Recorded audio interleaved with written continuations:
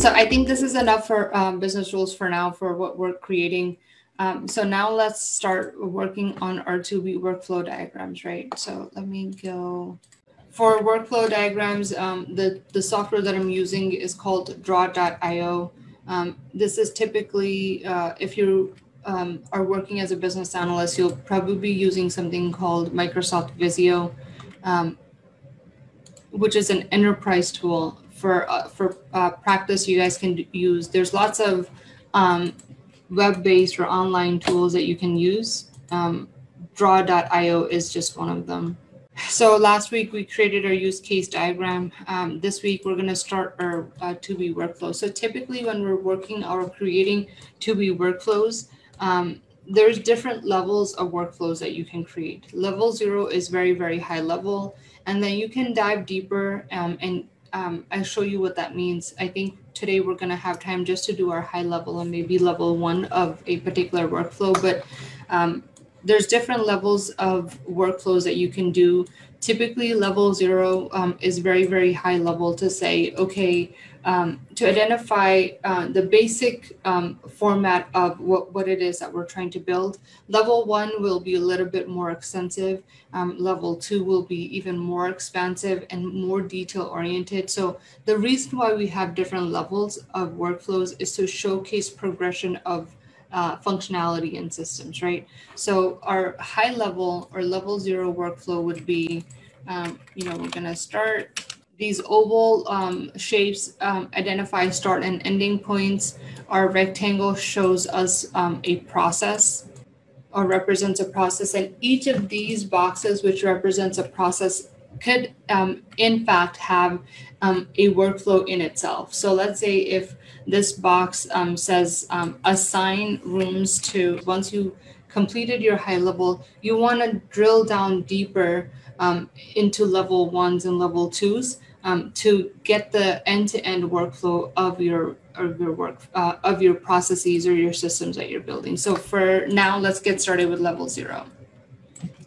So here, our end-to-end workflow would be for admin.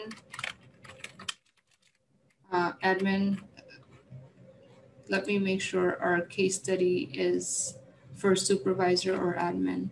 Actually, let me look at our workflow diagrams, our use cases, rating staff. So it's our supervisor that is assigning staff as well as our manager or admin. So we can say in our high level admin, first, let's have them check schedule. And let's just go with assign staff. So once they assign it, they want to check. We'll put a high level decision point to say completed cleaning. This is the staff completing cleaning. And then we want to have supervisor. Okay. So once they make that room available, that's where the process ends. Okay, this is what in a nutshell, this is what our system or our app that we're building will do. This is called level 0 workflow, which means that it's very, very high level and not a lot of detail on functionality that we're building in, which it's supposed to be. You're always supposed to start with very, very high level and then build on top of it. So each of the things that you see here, I'm trying to put this in one page. Give me 1 second. Each of the boxes you see here, which represent processes, can in fact have their own workflows, right? And we'll see that if not, probably not today, next week, we'll dive deep into these workflows. So we'll call this level 0. So now, at least let's do one deeper. Saraju, can you just read the level 0 workflow? I'm sorry, what? Can you please read what is mentioned in the level 0 workflow, the steps in the diagram? I don't understand what you're saying. Can you repeat? What I'm saying, would it be possible for you to read what is mentioned in the level 0 workflow? What is the processes, high level processes? I still don't understand. Can you maybe type it up in the comments area or the chat area? Okay. chat for this for Zoom.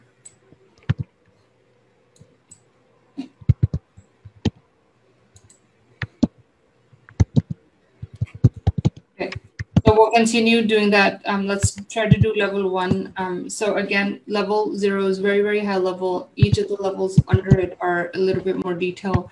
What I always like to do is when we're working on end-to-end workflows, I like to do something called swim lanes. Swim lanes show, roles of our actors. So I would show what the admin is doing. I would show what the cleaning staff's responsibility is, and I would show the supervisor and the supervisor and admin in 3 different, because they all have different roles within our app, right? So let me set that up for now.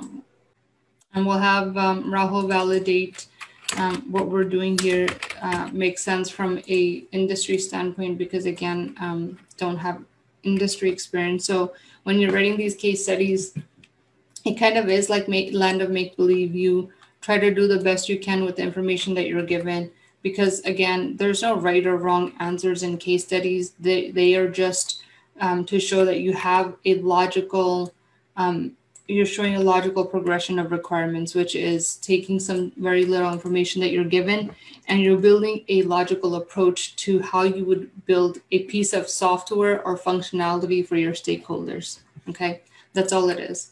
So end to end, at the very high level, let's start building this out. So you're going to start, let's say we're writing this workflow from a staff standpoint, right? So our staff will start, maybe log into the app, and they will check for assigned rooms. So let's see how this looks. Again, we'll make adjustments as we need them. So think of the cleaning staff using a mobile app. They log in and they check their schedule for assigned rooms. They start the timer when they start cleaning. The question is cleaning done? If the answer is no, and we have to fix this box to make sure that it makes sense. So we'll fix that in a little bit. So this is no. And then when they end the timer, we put another decision point to say completed all. I think then they just end shift. So when they end the timer, that should be a trigger to the supervisor to go in and inspect the rooms, right? Because that's what a supervisor is doing. They're inspecting rooms to make sure that they've been cleaned properly. So now let's talk about what this person is doing. So when he gets a notification, he or she gets a notification that room is cleaned and it's ready for inspection, what they would do is, and again, I'm making this up, you guys, inspect the room. They will rate it, rate the cleaning. You guys, my baby's up. My husband's traveling again, so give me 1 second. Yes, baby? Yes, it is. Can I have 5 minutes? I'll be right there. Okay. All right. So we'll try to finish this up in 5 minutes, and then we'll continue this next week wherever we leave off. We may not be able to finish this today, I think, which is okay. If you guys want to continue working on this after the session is over and post what you've done, and when somebody ends the timer for a particular room, we get notification to the supervisor to inspect the room. They rate it, determine if re-cleaning is required, right? And if let's say, if it is required, then we would want the ability to,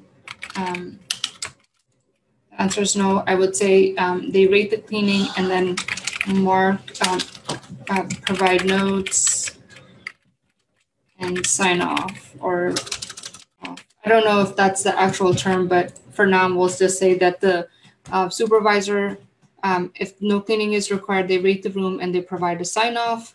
Now, once they do that, that should give a trigger to our admin person to do the final inspection, but we won't go into that for this week. So what happens here, if they need to reassign it, then it probably goes back to the cleaning staff to check schedule for cleaning purposes.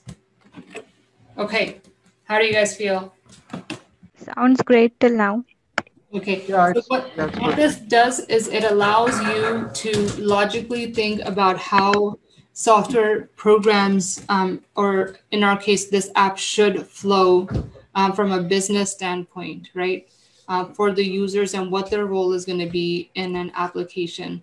What this does is it allows you to validate with your customers to show them how it should work. Okay, Mama coming. And what it does is it gives you an opportunity to get real feedback that you could use in enhancing your project, right? So typically you're working with stakeholders. Once you diagram these things, you can go back to your stakeholder, get feedback. If you've missed something, you can add it in. What this does is it eliminates a lot of rework. So let's say if we didn't go through this, and even when you do, you sometimes often find that stakeholders have missed something. And when you're adding things, typically in the waterfall environment, at a later state, it's very, very expensive.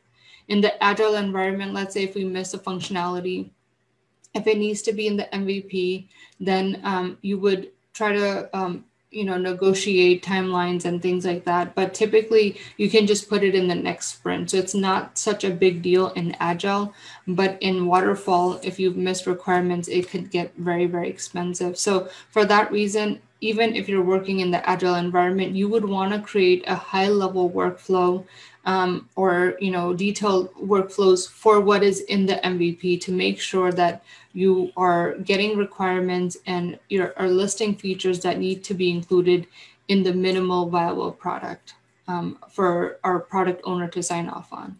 So doing these workflows helps you understand how the logical flow needs to work for our customers, our users, or actors of the systems, as well as it helps you to understand and work with their developers on what needs to be built. It also helps from a prototyping standpoint. So this is typically what you would do as a business analyst day in and day out. They're going to start a timer.